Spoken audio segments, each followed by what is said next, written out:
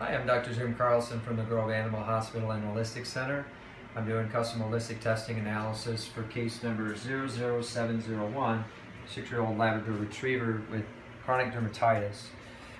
If we look at current test analysis, we see that most of the numbers are balanced, but we still have a few items to resolve. Number one on the weak side is the pancreas. Pancreas is responsible, has a hormone portion and a digestive portion. And down here on the stress side, we have liver and then allergies. And we have some comparisons because we did our previous retest in June. And so our first column shows the June analysis, and the second column shows the retest. So we can see that we still have a little bit to do with the liver because we from 56 to 61, and I'll explain why the liver is involved with dermatitis here shortly. But we see that the palatine tonsil lymphatics improved, which is important because the lymph system manages allergies secondarily. We can see that we had quite a few stressors which have resolved. As we move over, we see those balanced out down here, and then the pancreas moved over. It was balanced as of June, so it was in transition during that time, so we see a little bit of drop there.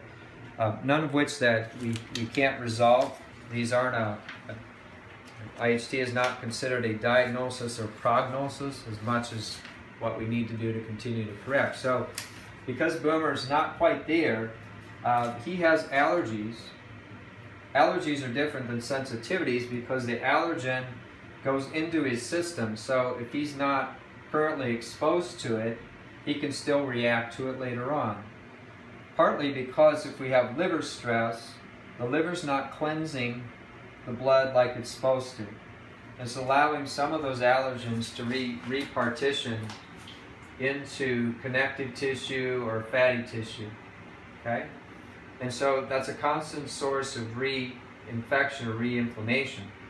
The liver is also a source for removing toxins themselves. So you can have liver toxins that are part of that sequence. The pancreas, if we're not quite 100% there, then we can allow what they call leaky gut to occur, where we can absorb contaminants into the system that normally wouldn't be there. So if that's going to the portal vein back to the liver, we see that the liver seems to be the primary source with secondary pancreatic weakness and allergies. So what are the allergies? Well, let's take a look here.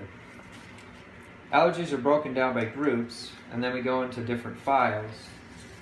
And so we can see that the main categories are going to be supplements, sugars and sweeteners, shellfish, actual fish, cooking oils, and then some additives.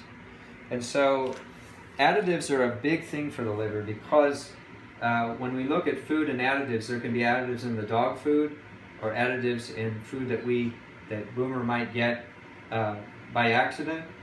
Or the other thing is that the absorption of additives into his bloodstream can trigger inflammation. The other thing is cooking oils. Now, we may not give cooking oils directly, but there can be oil in the dog food that sometimes can trigger inflammation. Regardless, these can be allergies he's been exposed to or sensitivities, so it doesn't differentiate between the two. Anytime we have fish or shellfish, we want to stay away. Shellfish is usually going to be more important in glucosamine type products or joint products, and then fish can be in a lot of dermatologic diets. Sugars and sweeteners we want to be careful of, especially xylitol and any other type of sweeteners that could be in the food or treats or anything they might get by accident from our food. And then finally supplements, certainly supplements that we might give them from a supplemental like a vitamin or a meal or something like that, or even in the dog food that can sometimes also create inflammation. So the liver seems to be the main issue, secondary allergens and pancreas.